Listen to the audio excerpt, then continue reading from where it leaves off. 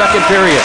Titans bring it in with a shot off the shoulder of Cully Hayes. The rebound is there, and it hops over the top of the net.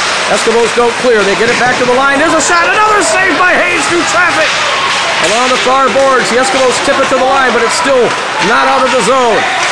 In the corner, Titans putting on tons of pressure on this power play. Comes right out in front. Cully makes another save, and the puck is brought out now by Graham Johnson, and Johnson will flip it all the way down the ice.